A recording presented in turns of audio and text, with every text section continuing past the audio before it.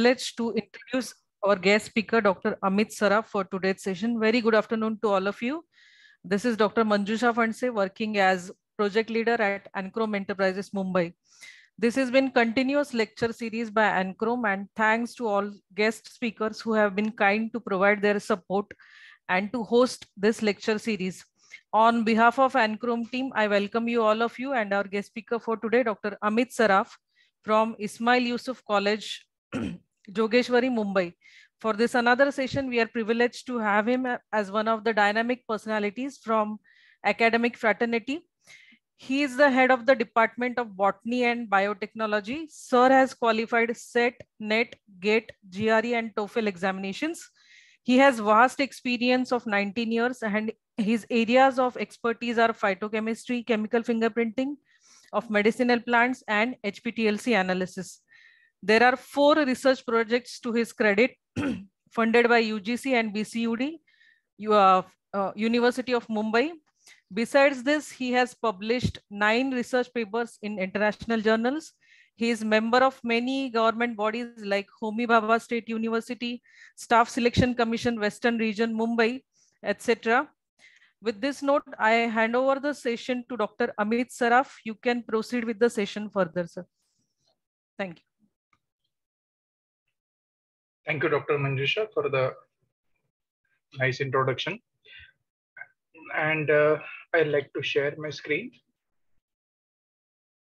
Yeah. Is it visible now? Yes, sir. Yes, sir. Yes, sir. Yes, sir. Yeah. So thank you, Ankita. Thank you, Manjusha. And good afternoon to all the participants. Now, today we are here to discuss the basic strategies for phytochemical investigation using HPTLC.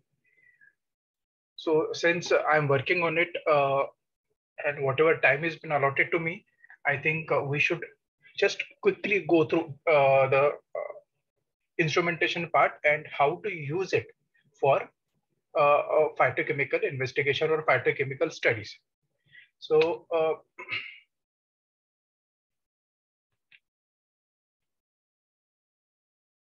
okay, so quick, just I'll go through the introduction part and basic instrumentation part. Basically, it is very important, to utilize the HPTLC instrumentation for effective separation of phytochemicals. Okay, so as you all know, chromatography was first used on basically to separate phytochemicals, especially the plant pigments, by Mikhail Svet, who is also called as father of chromatography. Okay, so basically chromatography, according to IUPAC, it is basically a physical method of separation. Okay, in which components are separated, how they are separated, they're they are basically distributed between 2 phases. Okay, so a stationary phase and mobile phase. Okay, so mobile phase. So that is basically the basis of separation of phytochemicals. This is very, very essential. Before we start HPTLC, you have to know that separation is basically between 2 components, our mobile phase and stationary phase. Okay, if you understand this, then the further investigation becomes a little bit easy.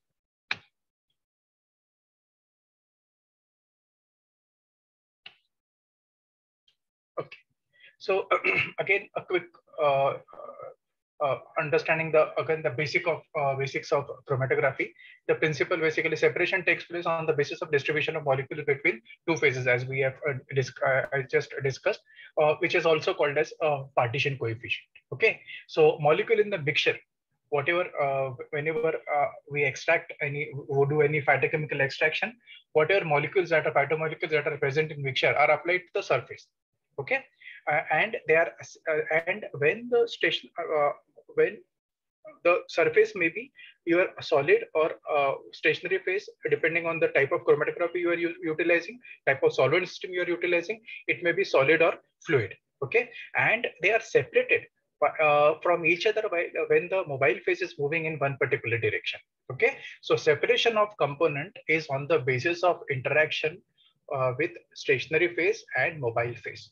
Okay, this I think with this we should begin with our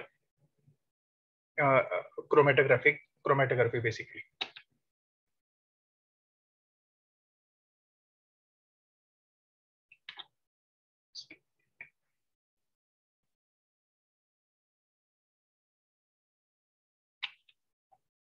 Okay, so this is a typical your HPTLC chromatographic system. How it appears basically. So you have applicator. Okay, then you basically go with their development, and then the documentation. Okay, and all this entire process is linked by what is by a software. Okay, so this is basically overview of entire HPTLC instrumentation.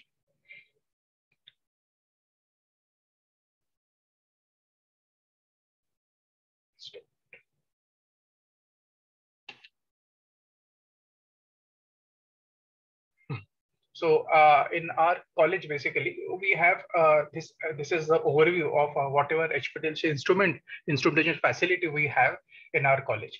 So for application can also be done by in a semi-automatic way by using a Linomat 5, or it can be a fully automated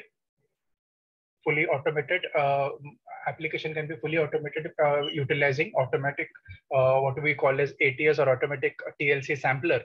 Okay, where even which is basically reduces the human error. Okay, so while sampling, the rinsing, everything is done automatically by using this technique by ATS 4, and results are definitely better.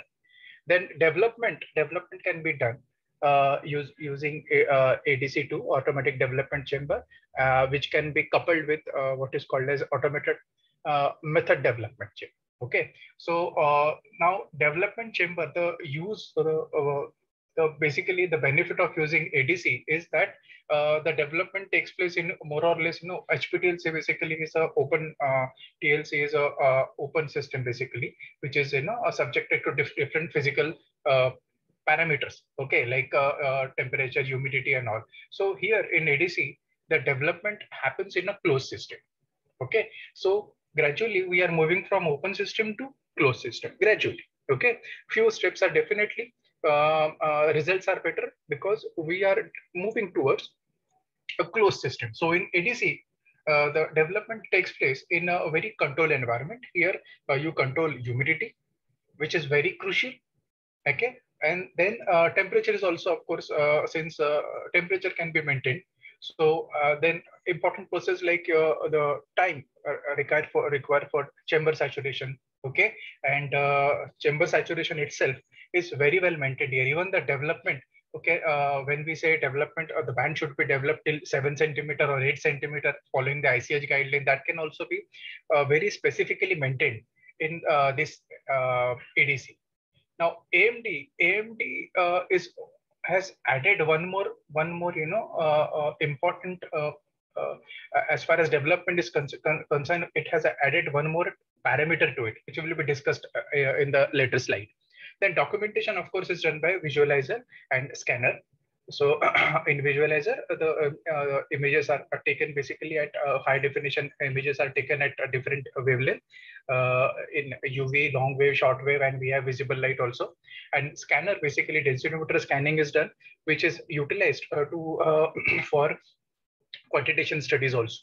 Okay, then after this basic three process steps: application, development, and documentation, we can also go in for some advanced strategies where we can extract several bands, and we can the individual band can be subjected to hyphenated studies like LCMS system. Okay, so this MS system gives you the mass of that particular analyte, whatever bands are separated, and depending on that, we can also identify.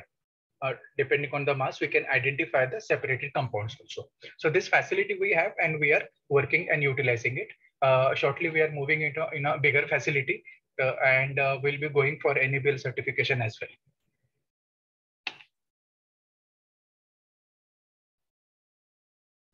So this is basically the advantage, again, a theoretical part. So what is the difference between TLC and HPTLC? How HPTLC is better? So if you consider all the process steps, application, development, derivatization, and documentation, which is all basically more or less, controlled and automated. Application is completely automated. Development is happening in closed chamber. Okay, derivatization also is done by a new technology. They have come up with new derivatizer, which gives excellent results.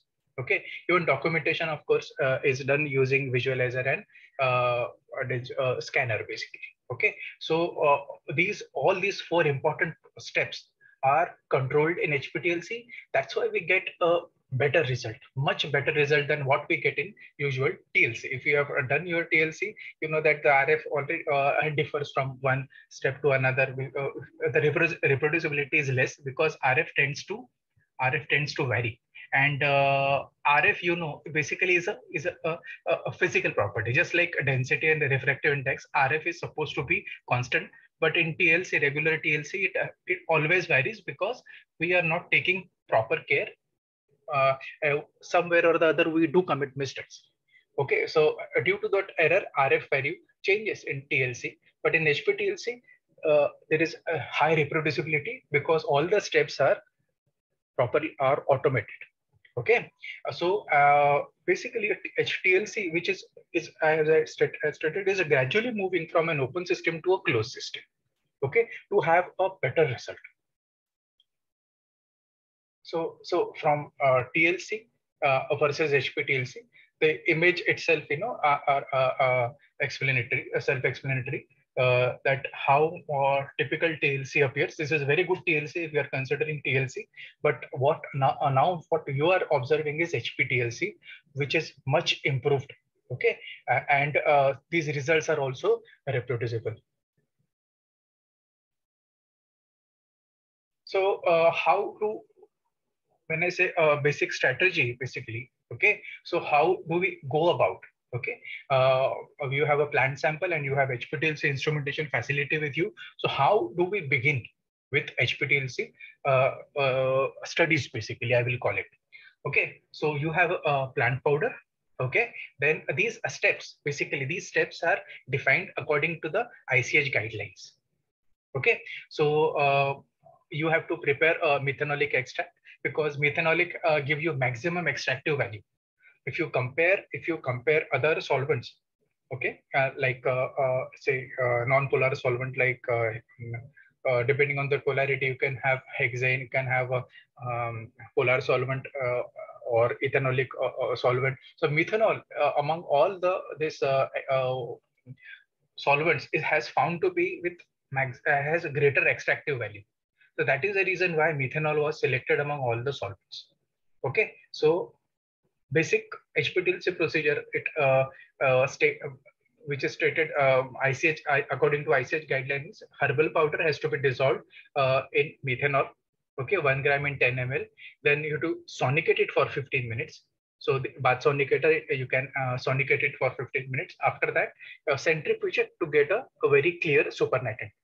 Okay, so because your syringe might get clogged up if you are using those solvent directly.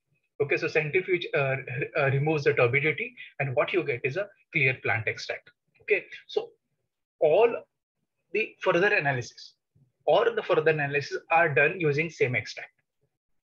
Okay, as I told you before, the principle of chromatographic extraction is basically you have the same extract, but you are getting different fingerprint. Okay, so different phytochemicals are separated because you will be using different solvent system. Okay, so just on the basis of solvent system, okay, the different class of compound or different types of phytochemicals will be separated on the chromatograph. Okay, on the chromatographic plate, different phytochemicals will be separated just on the basis of the solvent system you are using. So that is one thing which you should remember. Okay, so this is what exactly we do in our lab. So this is actual photograph.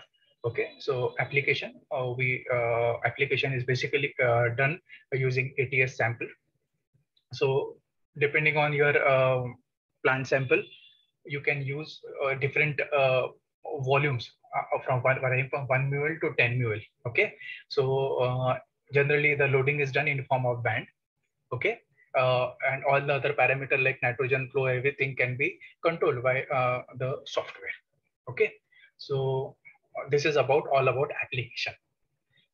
So we prefer ATS to Linomatic. So this is how basically this is ideal, HPTLC plate. How we are supposed to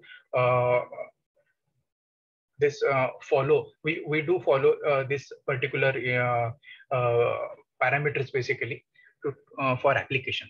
Okay, so we leaving. I think as a plate suggests, we leave 2 centimeter or 20 mm on both the side of the plate, and we leave 15 track of 8 mm. Okay, so this is how basically this is the standard pattern we follow for development of HPTLC chromatogram. This is all about application. Now, development. Now, development basically here I would like to, we are fortunate to have both ADC and AMD. So we can utilize both the instruments for very effective development of chromatogram. Okay. Now this, as I told you, it's a development that for that particular plate, HPTLC plate, happens in a closed system. Okay, and here humidity is controlled. Okay, then here even the saturation time, everything is very much controlled here.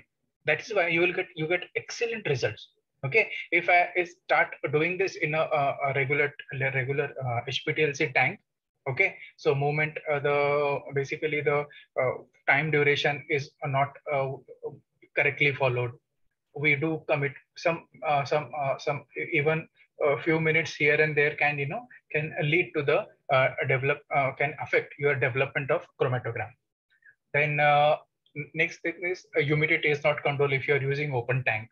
But here these things are taken care of. Then third important thing is the time, the distance. Okay, distance at which your solvent should run. That is also very effectively and precisely decided by this automatic development chamber.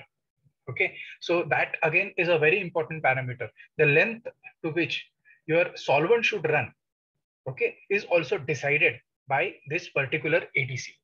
So otherwise you have to manually see till what time it is rising. Okay, or what the usual practice is, we mark somewhere the exact distance till which you want to run your sample. Then you have to carefully watch the development, and as soon as it reaches that point, then you have to remove the chromatogram. So this thing has to be done manually, where you can or you may go wrong. Okay, but this thing is taken care of precisely in at this ADC. Hence, the results are excellent. Now here, what one more thing, okay, one more parameter, as I discussed earlier, which was added here, is basically this AMD. Now in AMD, generally the development is isocratic, okay, where the mobile phase or solvent system of fixed composition is used throughout the development process. Okay, so entire chromatogram is developed in a very fixed kind of solvent system, okay, or single solvent system. So that is called as isocratic type of development. But AMD offers me gradient development also, which the stepwise or fractional gradient development also is possible using this particular device. So AMD basically is connected to ADC. Okay, and as you see here, 5 bottles are hanging with 5 different solvents, which can be I can decide, basically we can decide which the composition of solvent system, okay, and also the time for which so the solvent system basically which are fed into ADC are decided by the AMD. Okay, so AMD will decide that say for example X solvent system, with the development should start in X solvent system. Okay, so that solvent system will be fed in the ADC chamber. Okay, so say for example, I have decided that I will be running my chromatogram for 7 centimeter or 70 mm. So I can also decide that after 1.5 mm or after 20 mm, this solvent system should be taken off and another set of solvent system should be introduced. So this is possible by using what is called as AMD. Okay, so after, say for example, after my bands are separated till to 20 mm, then that particular solvent system will be taken off. Okay, a new solvent system will be introduced. Okay, so I can change the mobile phase during the course of development. Okay, so this stepwise change in the mobile phase during the course of development is called as gradient development. Okay, if you basically, the extract which we are using here is same. In extract, there are many. Now, see basically how the phytochemical investigation runs is, say for example, a plant, a typical plant you are targeting, that at any point of time it has, say for example, it has 400 to 500 different phytochemicals. So when you are preparing extract, so out of those 400 to 500 chemicals, more than 50% are extracted. Okay, if you're using methanol has good solubility. So also it, depending on the plant, 50 to 80% those phytochemicals are extracted. So your solvent number of extract, number of phytochemical are basically a limited number of phytochemicals are dissolved. Now your extract has many phytochemicals. Okay, so ranging from and they those phytochemicals are dissolved in those solvents, and solvents are categorized on the basis of their polarity. So you have polar solvent like water, and it has a complete polarity scale. And on the other side of polar extracts are non-polar extracts. Say for example, like hexane, okay, toluene, they are non-polar extract. Okay, and you have a mid-polar extract like methanol, okay, pet ether. So depending on the polarity, the solubility of phytochemical differs. Okay, it is one basic principle for this extraction procedure is like dissolves like. Like dissolves like means, say for example, a phytochemical is a polar, so it will be dissolved or it will be soluble in polar solvent. Okay, if the phytochemical is is non-polar, so it will only dissolve in non-polar solvent. Okay, so depending on the polarity, the phytochemicals are separated. So in methanol, maximum amount of those it had a high, so since it has highest extractive value, maximum amount of phytochemicals are separated. After separation, okay, now after separation, so say for example, your extract has a mix of polar solvent, non-polar solvent, and mid-polar solvent. So what happens is, if you are using isocratic development, so you are using one particular solvent system. That solvent system may target selectively polar solvent or non-polar solvent.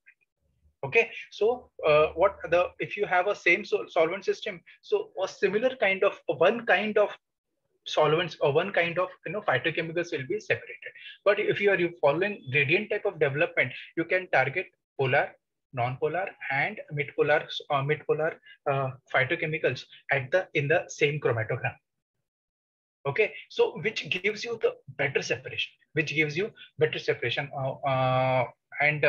so this AMD gives you a chance to have a gradient development. Okay, as opposed to isocratic development.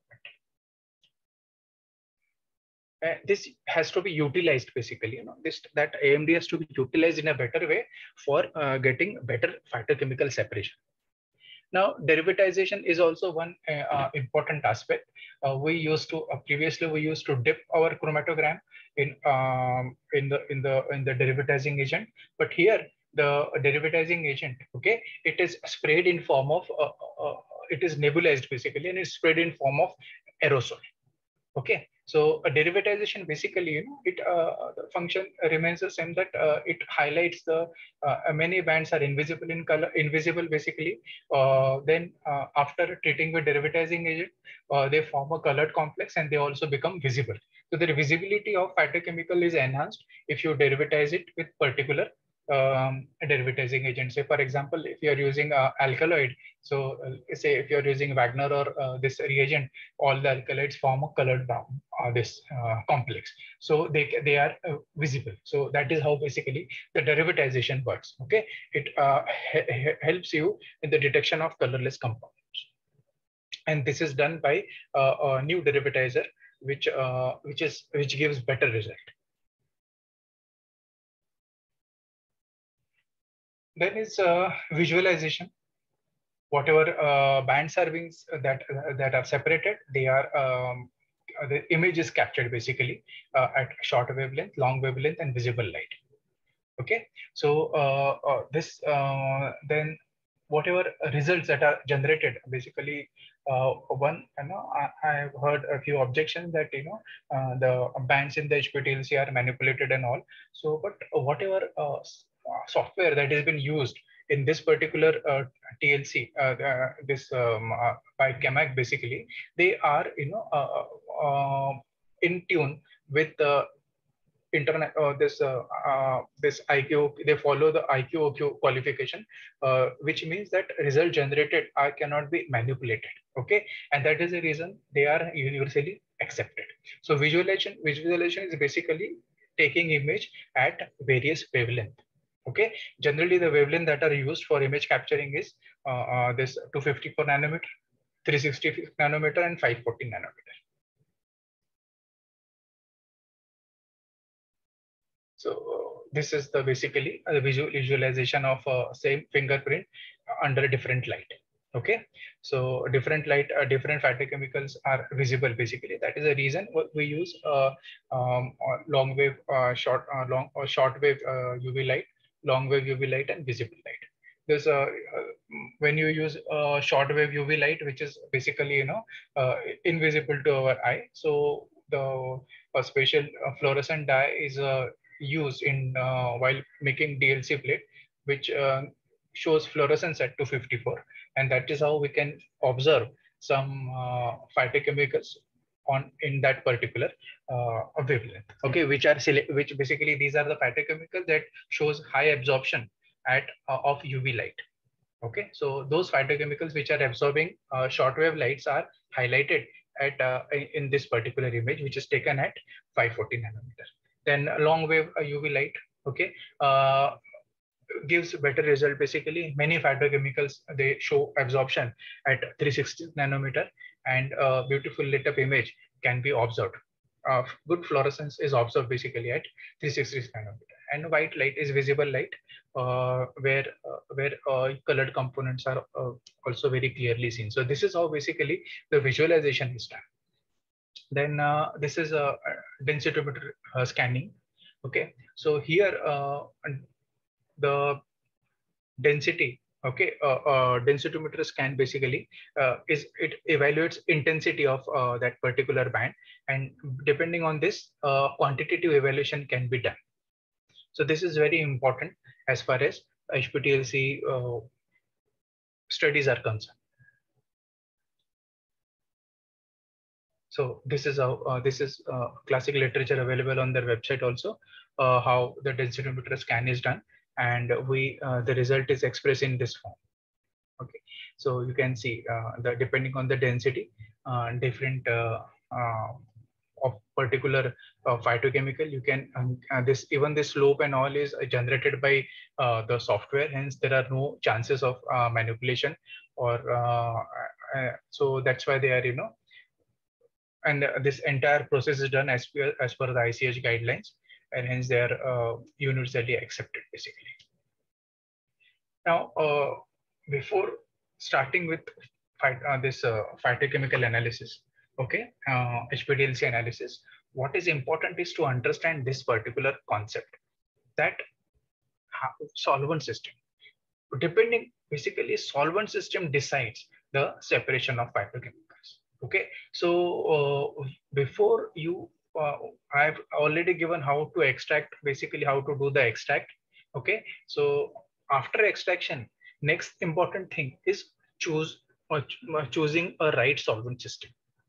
Okay, because the entire separation depends on the correct solvent system. Okay, like I said, like dissolves like. So if you are targeting some particular compound, say for example particular class of compound, so you have to go through the literature and select proper solvent system which will target only those class of compound or those typical type of those phytochemicals. Okay, so plate remains the same, extract remains the same. What varies is solvent system, and what you see is different type of chemicals being separated. Okay, so it is all, what is important is the solvent system. Once you understand the instrumentation process, yeah, you know how to extract, yeah. Then about studies, basically, you know, how to utilize this HPTLC system is by understanding solvent system. Role of solvent system is very important. Okay, and your entire studies, HPTLC studies, depend on choosing correct solvent system. For that, I will refer a few standard books. Like you go through Wagner, you go through Harborn, you go through Icarish. These are listed on Ancrom website also. I think you should go through the basics of understanding solvent system before you start your HPTLC studies. Okay, so this is very important. Then what should be the basic strategy? Okay, if you are beginning with HPTLC evaluation, okay, so basics, these are three basic studies or three basic parameters on which the most of the herbals are evaluated. So phytochemical investigation is basically revolves around initially these three parameters. First is HPTLC fingerprint. So what exactly is fingerprint? Fingerprint is what? A characteristic patterns of phytochemicals that are which are separated under the given condition. Okay, so given condition here is, given condition is how given condition basically means what kind of how are you again your applicator, how are you using your applicator, how much volume you have applied, okay, what till what time you are developing it. Then most important is which is the solvent system. So if the for that particular solvent system, okay, whatever pattern of bands you are getting, okay, that is supposed to stay constant. That is supposed to stay constant. Okay. So that is what is called as fingerprint. Fingerprint has to be constant under the given condition. What is fingerprint? It is a characteristic pattern of bands of phytochemicals that are separated under given condition. As I told you, RF of that particular phytochemical is a physical parameter. It cannot change. If it is changing, it is because of some error. Okay, so basically, if you follow the technique properly, you will get a same kind of a similar result, and similar type of a characteristic pattern of bands can be observed. So that is called as fingerprint. Okay, so for fingerprint, you need a maximum separation. So I'll suggest you go for gradient development also, or give it a try. You will get very good. You will get very good separation if you use gradient development. Then second type of study is class of compounds. Now, what are class of compounds? Class of compounds are basically, if you see, phytochemicals. So how do you define those phytochemicals? Phytochemicals are basically primary metabolites, but most of them are what are called as secondary metabolites, which are synthesized from primary metabolites. Okay, now medicinal property of plant is basically because of this composition of secondary metabolites. So secondary, there exist different classes of secondary metabolites. You have flavonoids, okay, alkaloids. Okay, so all different classes of this secondary metabolites can be separated or can be targeted by choosing specific solvent system. Okay, so if you vary the solvent system, a different class of compound, okay, will be separated. So again, extract is same, but just by changing the solvent system, you can have different classes of secondary metabolites separating on the chromatogram. Okay, so second is class of compounds.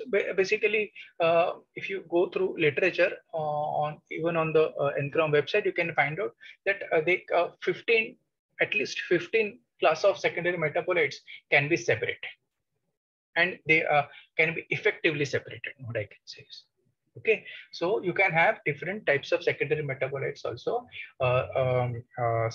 separated from the same extract. Now that type of studies are called as class of compounds, separation of class of compound. So you have fingerprint analysis, which is a characteristic pattern under that particular given condition, where we target that the more band should be separated, and the band should be properly separated. They should not be a diffused band. Okay, in class of compound, we are targeting only particular class of secondary metabolites. Okay, so these two are typical fingerprint studies. Third is method validation. Okay, method validation means basically whether your method, whatever studies you have done, whether they have high rate of reproducibility. They will have high rate of reproducibility if their validation is done according to ICH guidelines. Okay, so we'll discuss it in the next slide. So basically, these three are the basic studies. Okay, or if you want to target any any plant or any herbal product, so your study should initially revolve around these three parameters. First is getting one fingerprint, okay, which will define that particular plant.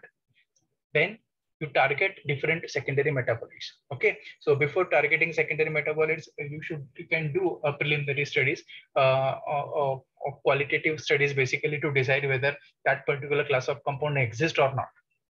Okay, so if you are targeting alkylate, so you first perform test for alkylate.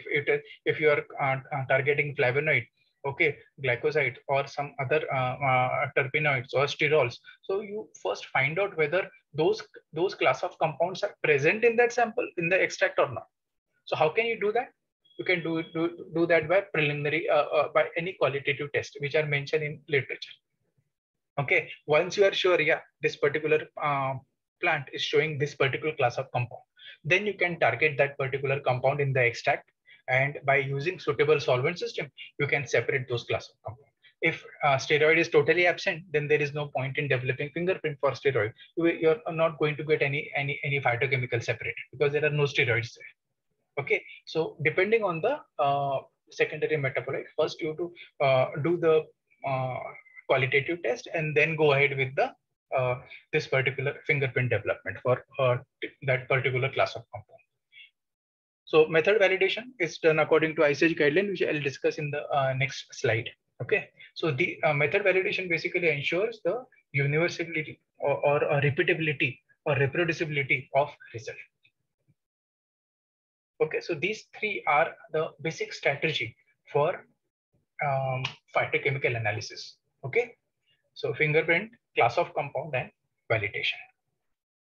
Now, basically, fingerprint, as I told you, it is a herbal extract is separated into several bands called as fingerprint. Then what do you do with that fingerprint? It is you have to document it at these different wavelengths: short wave, long wave UV, and visible light. Okay, if the visibility of band is enhanced by derivatization, if needed, if the bands are not visible, so we perform derivatization. Sometimes derivatization good, many a time generally derivatization gives good result. Sometimes derivatization is not needed, so it depends basically. Okay, so you have to document it before derivatization and after derivatization to get a comparative result basically. Now, separated bands are identified by their position. Okay, position basically here I mean RF. So separated the band, as I told you, RF should ideally be always constant. Okay, because it's physical value. Okay, it's a physical value, just like density or Ri. It is RF is also a physical property, and it is supposed to be constant. Now, when the this entire thing is visualized at different wavelength, as I told you. So fingerprint basically is what? A characteristic pattern of bands. So this you should remember. This is the first study which you do when you are evaluating any herbal. So this is a typical fingerprint which we have done. So here, when I say the characteristic pattern of band under given condition. So what are the conditions? So these are the conditions. Okay, sample application. Then during applicator, what conditions are used. Then during development, which solvent system was used. Derivatization was done under which reagent, and visualization or documentation is done at what wavelength. So when you decide these parameters, I should always get similar kind of result. So that is called as fingerprint. Okay, so solvent system basically, good separation. It decides the good separation of phytoconstant. If I change the solvent system, the bands will also, the pattern will also change. Okay, so this fingerprint, when is subjected to densitometer scanning, I get the densitogram. Okay, and after densitogram, I can always I'll get the table for each and every peak. So each and every peak here is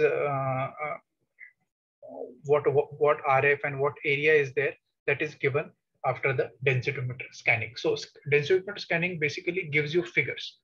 Okay, it gives you figures which can be compared. Okay, and depending on area and all, we can find out the we can quantify that particular phytoconstituent. So this is about this is one more fingerprint which we have developed. Okay, in our lab.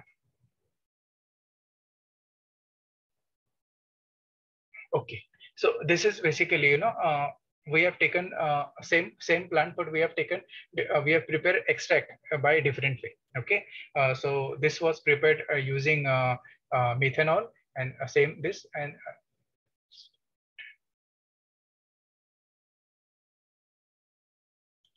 okay. So this particular fingerprint analysis was done by using different kind of extract from the same plant. Okay. Now this is also one more strategy you can apply here. So when you are using different type of extracts, some are hot extract, some are cold extract. Okay. So if it is hot extract, then more heat level compound are not likely to be resolved. Okay, so if it is cold extract, then all heat labile means those compound which will decompose basically. Okay, which will be deactivated or decompose when heated.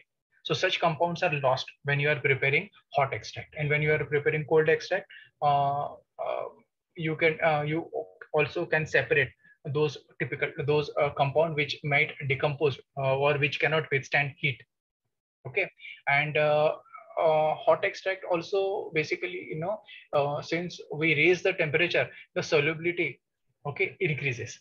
So whatever phytochemical compound which are heat which can survive the heat, but their extraction is definitely more than the cold extract. Okay, if a compound is not affected by heat, okay, in cold extract it will be extracted. Okay, but in hot extract it will be extracted in more amount. So you can very clearly see in here that these bands are more intense, because they have in hot extract they are extracted in more amount. So this also is one more technique which is employed in during this fingerprint studies. Now class of compounds. Now class of compound basically it depends. You have to choose ideal solvent system and derivatization. Okay, you have to know which is the target molecule, and depending on the target molecule, you choose solvent system and derivatization. Okay, it gives you this class of during class of compound. If you have a standard with you, okay, you can not only detect, but you can also quantify the secondary metabolites. Okay, as I told you, 15 class of compounds can be detected from the same extract based on the specific solvent system. Now, a separated zone can be detected by physical or chemical method, which I'll discuss later. The amount and the quality of information obtained can be further increased using hyphenated technique. I'll discuss that. What are hyphenated technique? Hyphenated technique basically is amalgamation of two different instrumentation facility, two different instruments. Okay, we have used here LCMS. Okay, so I'll discuss in next slide how that LCMS can be used to identify or characterize that particular band of your this fingerprint. So in HPLC class of compound, basically different secondary metabolites are separated on the basis of solvent system and derivatization. This is the typical fingerprint for sterols. In sterols, terpenoids and phenolics. So all these are developed from same plant extract. Okay, so same plant extract, you will see different types of bands here because I have used different types of solvent system. Then validation, basically. The validation is done as per as I told you, as per the ICH guideline. So these are the different parameters: linearity, precision, robustness, specificity, recovery, detection limit, quantitation limit. On the basis of this, the method validation is done. Okay. Now, method validation basically provides reproducible results. Okay. If your method is validated, then only it is accepted basically.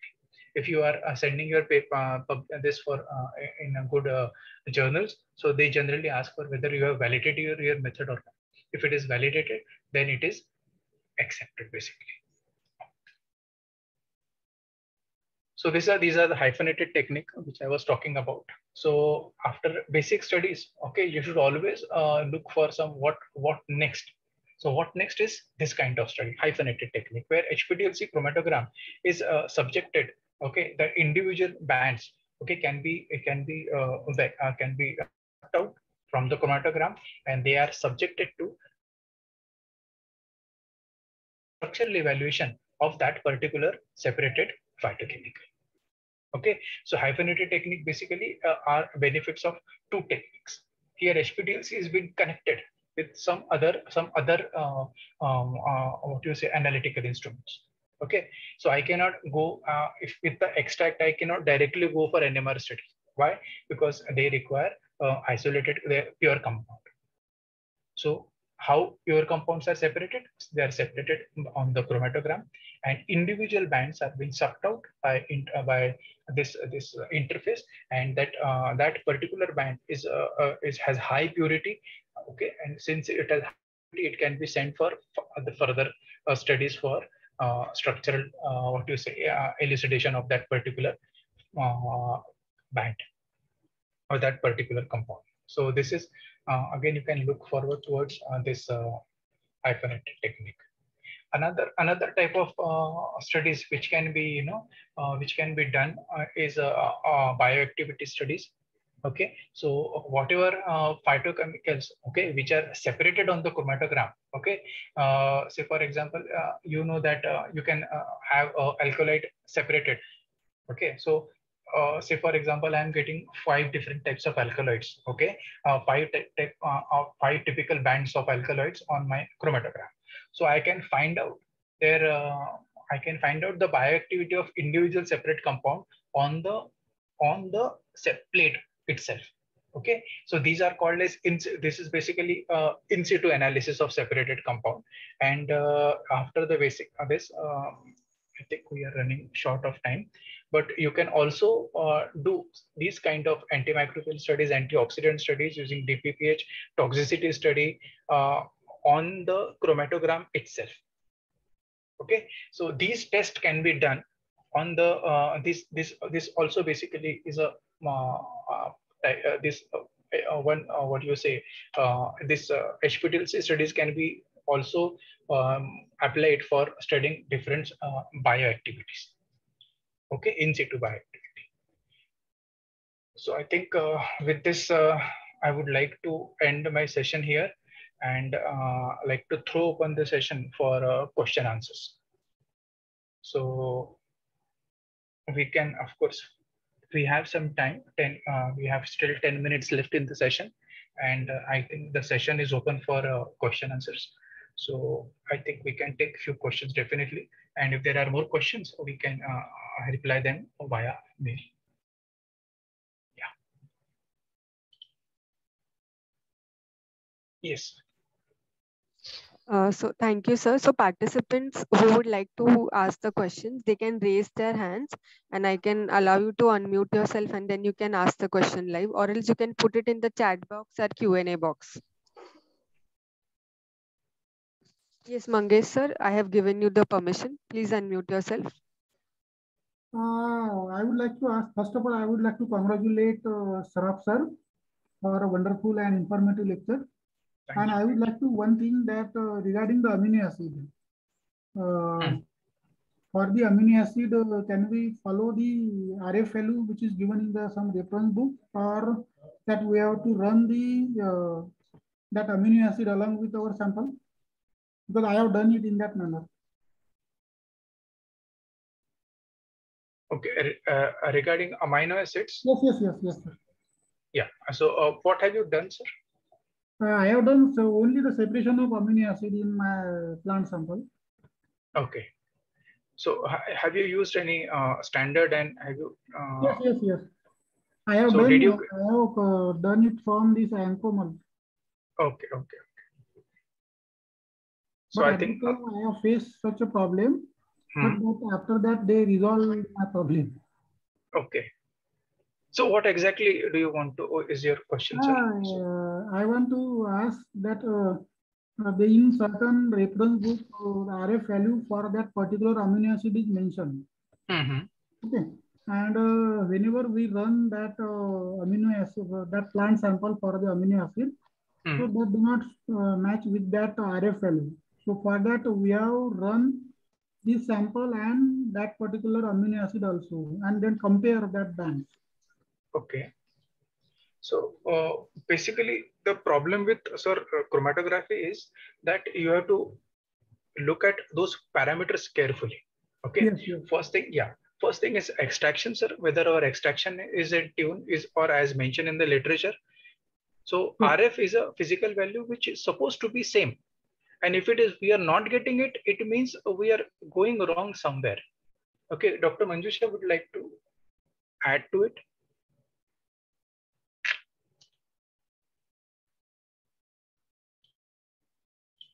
Yes.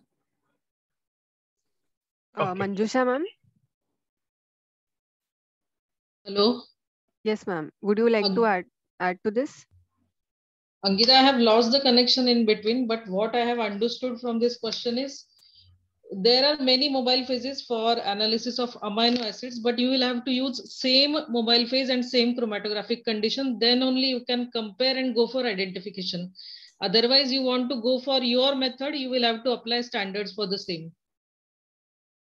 Madam, we have also followed that same solvent system. Sorry, your voice is breaking. I use the same solvent system that as mentioned in that reference book, and the RF value that is mentioned in the reference book also. Okay. But sometimes that is not matched with that RF value. And how much difference is there, sir, between the RF values which are reported and the one which you have got? Many differences are there, but for that we have run this standard amino acid. Okay. We have run these plant samples along with the standard amino acid and then compare if there is a presence or not. Okay, then if you are applying standard, then it's not a problem, sir. You can, if they are matching with your standard, that means that particular amino acid is present in your sample. Yes. We use that system. Then we get that is perfect, sir. That is correct way to go ahead for the analysis of amino acid. Not a problem. Sometimes ask us that you compare that particular RF value with that standard mentioned in certain reference book or all these things. So that's no, sir. If you do not have any idea about what mobile phase or what chromatographic conditions are to be used, in that case you can go. But as you are saying, you have developed the method for the same, you have applied standard as well as sample, and you are getting correlation between standard and sample, then that is okay. You can go ahead with the comparison and identification.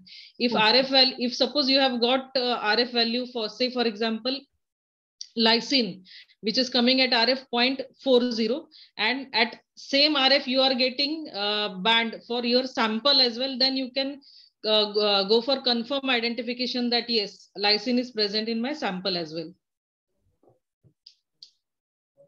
Okay, but we can do something for that, I think, by using this. For additional confirmation, you can go for MS studies, sir. You can subject your sample to mass analyzer and you can go for identification.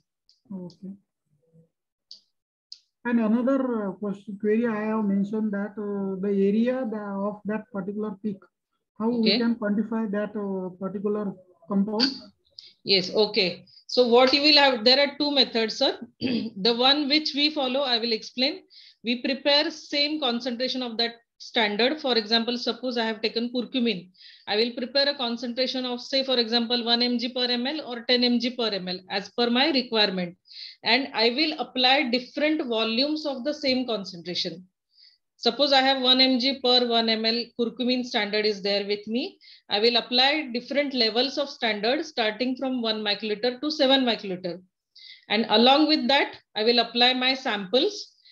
Then in the software, in WinCats and VisionCats, both there are options, especially in VisionCats, there is option of definition under which you can put the values of how much standard you have applied for the standard and sample, and the volumes will be there in the software itself. Go on, the software will plot calibration graph for you, and under results you can see how much amount of standard is present in your sample. Okay, Mane, I am asking about the result that we obtained in the HPTLC when we done. In that, we got the RF value, A and start and all the maximum, and after that there is a area. Okay. Yes. So that area indicate what? Because many times so many person ask me that question. Okay. Area, it's how much response you have got for that particular standard or sample. Suppose you are working, say for example, curcumin or gallic acid. You have 1 mg per 1 ml gallic acid standard, and you have applied 2 microliter of gallic acid. Then you have got some peak and area under the peak. That means how much response or how much absorbance it is showing for that gallic acid. That value it will show, and accordingly it will go for the calibration, or you can go for quantification based on the area which you have obtained. If there is a more area, that indicates there is a more. That means yes, it is present in more quantity. Okay, thank you, man. That you will have to optimize if you are going for proper calibration. It is not the case that in first plate itself you will get result. First, you will have to check the area response of standard and samples, and accordingly you will have to dilute or you will have to increase the concentration, and then you can go for plotting calibration graph. Okay, thank you, man. And if your compound does show response in absorbance, you are supposed to go for quantification in absorbance mode. And if your compound is showing fluorescence, in that case, you are supposed to go for peak height, not peak area. Okay.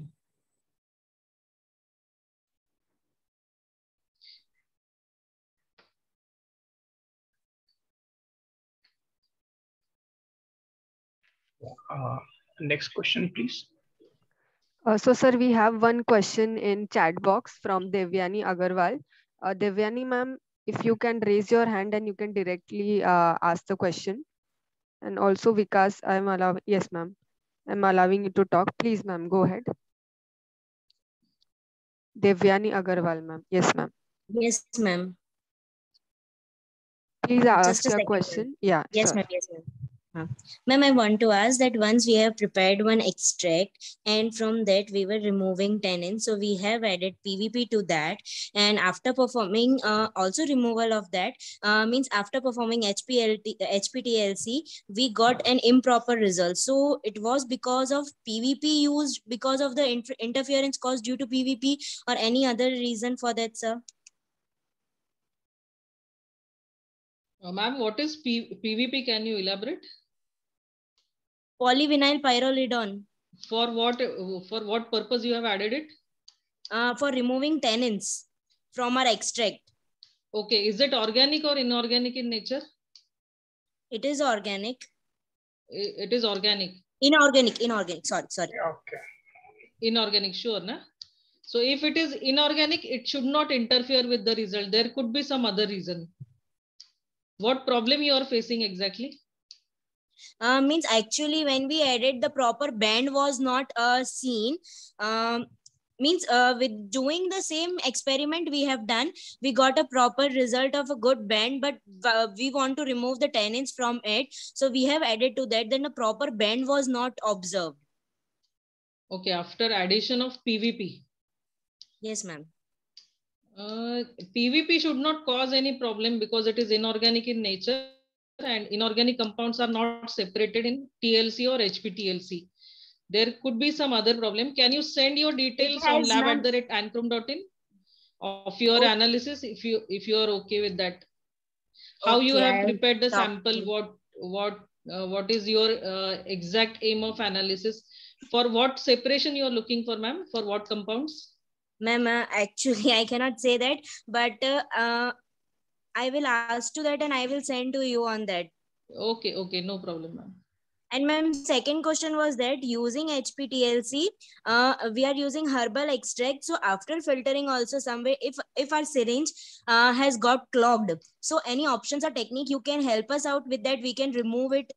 What? Okay. Clogging What of syringe. What solvent you are using for rinsing the syringe? Methanol. Okay. And what you can do is, instead of methanol, you can try solvents of different polarity. Say for example, acetone, methanol, or methanol, ethanol, or 70% ethanol. If you have applied oil samples, you can use hexane for the rinsing of the syringe. It depends what type of samples you have used for application. So you can try different solvents of varying polarity and then you can check. Okay. Other than that, ma'am, because we have tried sometimes just methanol is not sufficient, ma'am.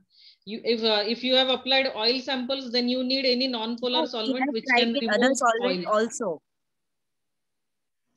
Okay. Also by sonification, by adding the solvent and using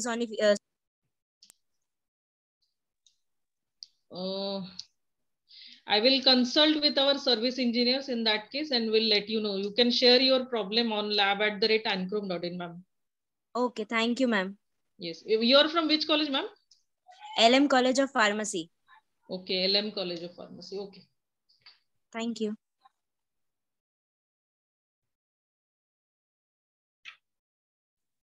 So we have more questions in the Q&A box. Yes, we can go ahead, Ankita. Okay. I think there is question from Mr. Nandakumar G. Okay, I'm using WinCat software for scanning. I can choose only one wavelength. I tend to use either 254 or 366 nanometer as it helps relate to chromatogram development better. Is that okay? Or should I stick to any particular wavelength? Okay. So the answer to this question is if you are aware what sample or what standard you are using for your analysis. Suppose if you are using standard like umbelliferon, then which has intense fluorescence, then in that case you can select wavelength 366. If you are using compound like caffeine, which shows its lambda max at 272 or 273, that you can use because it will show maximum area at that particular wavelength. It depends on what is the aim of your analysis, what type of analysis you want to go further. For general profiling, 254 or 366, and if it is showing some response in visible light, then you can scan your plate at 540 or 580 nanometer.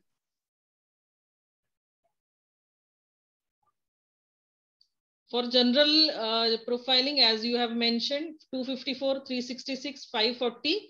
And if you are going for derivatization, after derivatization as well, you are supposed to scan your plate either at 540 or 580. That depends. So I think, sir, I have answered your query.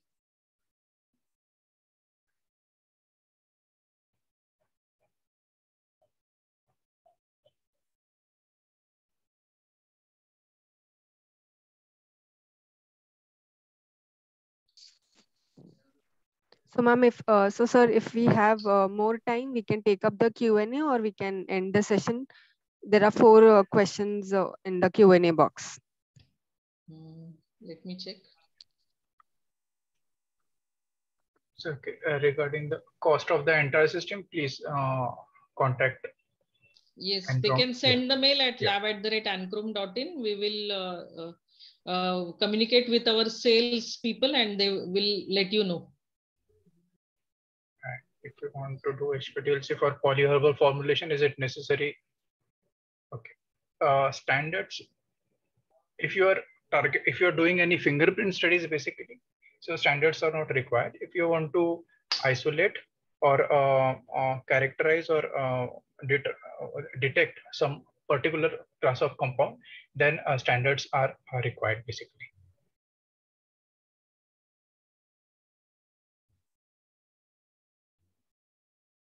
Madam, would you like to add to it? No, sir, I think you have answered correctly. Okay. That should be sufficient. How can we extract the separated sample? Like in AJ, after cutting the desired band, we use agar to dissolve the gel and we get separated sample analyte. Now here you can, it is pretty basically easy to extract the sample. If you are, I'll suggest you go for preparative analysis, wherein instead of we plot a long band of particular particular sample, and we get more amount of phytochemicals separated. Then you can either you can if you do not have interface, you can scrape off that particular plate and that particular band and dissolve it in the methanol, since you have prepared the dissolve that particular scrapped silica gel in the solvent, and again do the centrifugate to get a clear solution, and you can proceed with the further analysis. So it is very much possible, and basically it is done very often. You can extract the separated bands very easily from a TLC plate. So yes, it is possible.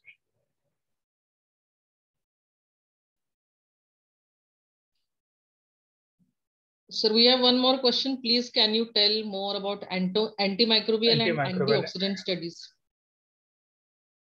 Okay, so basically antimicrobial studies and antioxidant studies depend on, and for antioxidant studies, I can tell you, if you prepare, once the bands are separated, you can dip the entire plate, okay, entire plate in DPPH solution reagent.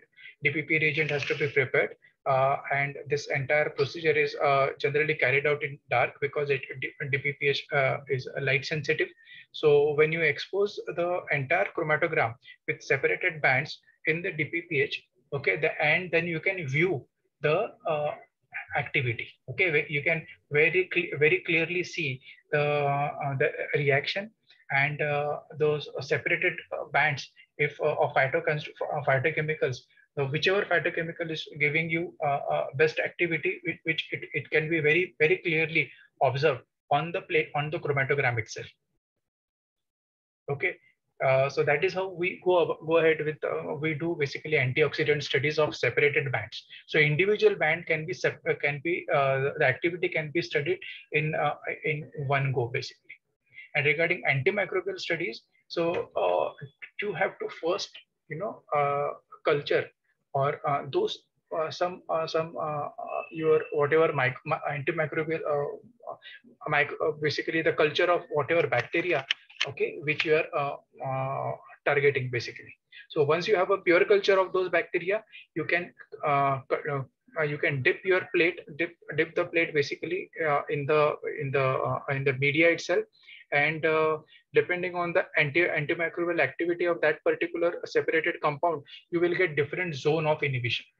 So by observing the zone, you can study the antimicrobial activity of each and every separated compound.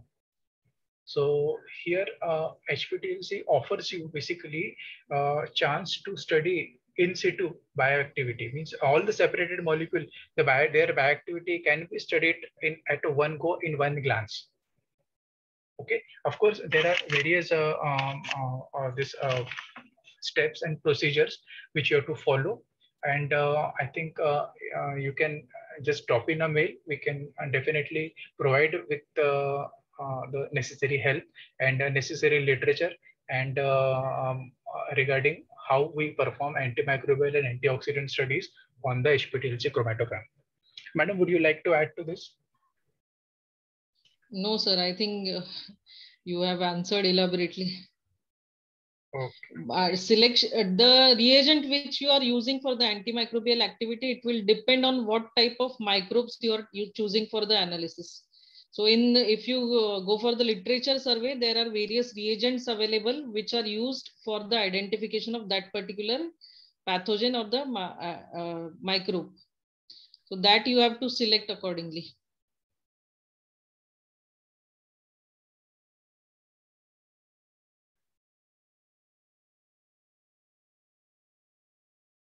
Okay. We have one more question, sir. If there is no specific standard available for confirmation of extracted compound, and if it is not available in the data library also, what is the alternative for confirmation other than the RF value reported? So I think if when the no specific standard is available, okay, and in data library also it is not available, then you have there is a very good chance that you have extracted some unknown compound. Then I think you should go for prep HPTLC and try to find go ahead with the structural elucidation and studies. That is what we are basically doing. So the bands which are not present, not available in the data library, so that gives you a good chance basically to go for further studies, further hyphenated studies for structural evaluation.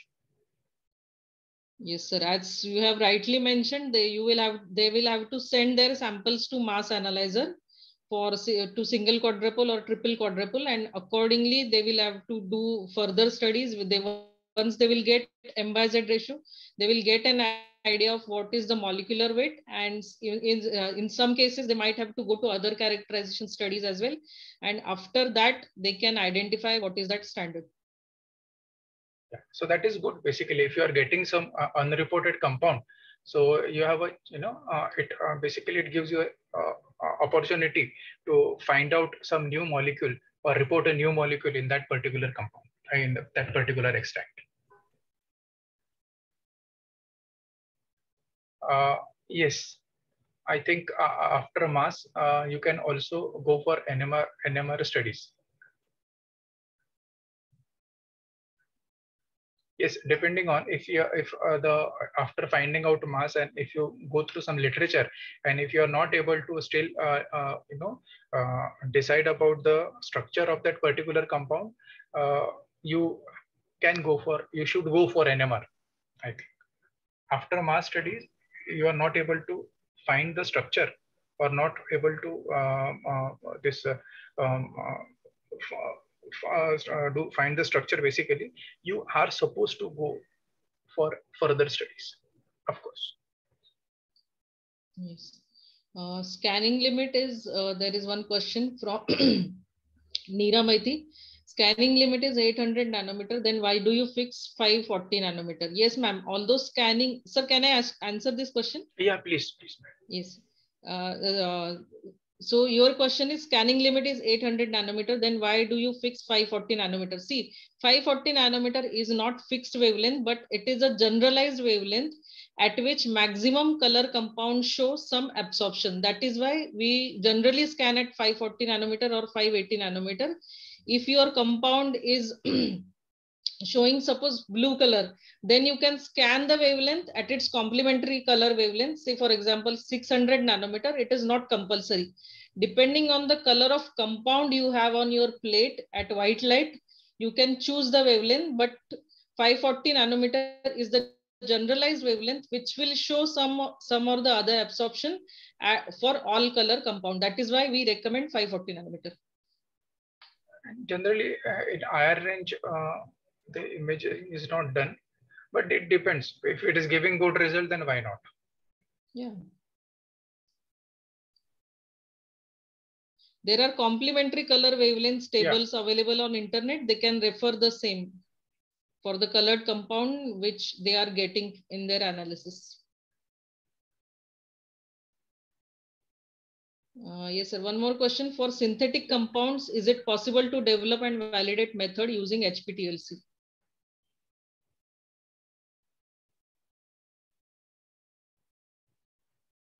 Yes, it is possible, sir. For there are many methods or literature available for the method development and validation of synthetic compounds as well. Yes, it is definitely possible.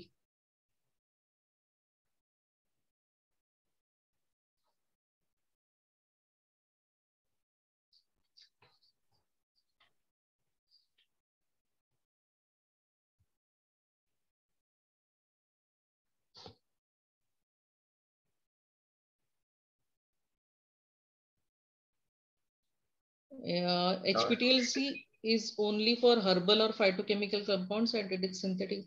No, HPTLC, this is the misconception that HPTLC is suitable only for herbal compounds.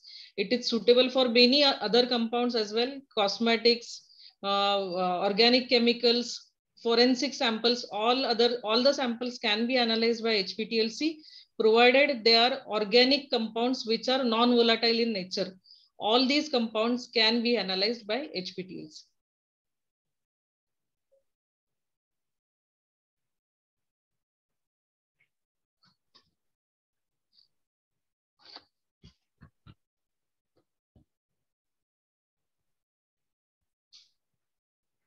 I think we are over with the questions. Okay. Yes, ma'am. There were quite a few questions. And if you have any other further questions, you can always write to us at lab@ancrom.in. Yes. So thank you, sir, and thank you, ma'am, for answering these questions of participants. I'm sure they have got details on and answers to their queries. So I would like to, on behalf of Ancrom Enterprises, we would like to express gratitude to Dr. Amit Saraf, sir, to take out his time and explain us the strategies of phytochemical investigations. We are glad that he accepted our invitation and removed his time and delivered the lecture. The webinar covered topics right from the basics of chromatography to applications of HPTLC. This was an interactive session, and we hope that more such sessions will be conducted and the participants would be interested in such sessions. And these sessions are good for brainstorming, and in future we would like to come up with more such sessions. So thank you, sir, for giving us this giving us your time, and we would like to have more such collaborations with you. And for Dr. Manjusha ma'am also, thank you to answer all the queries. And lastly, I would like to inform all the participants that if you have any query related to HPTLC, please email us at lab@ancrom.in, and we'll also upload the lecture video on YouTube and send you the link. And you can go through it again if you have any queries. And we will provide certificates 2 weeks after today. So yes, sir, thank you again. Yes, Ankita, this is one of the best lecture in series and participants have definitely benefited, especially research group from this session. More on interactive lecture. Yes. Thank you, sir, for giving your valuable time and inputs for this session. We are looking forward for your support for future endeavors as well. Sure, madam. Thank you, team Encrom, and thank you all the participants for patiently listening. Yes.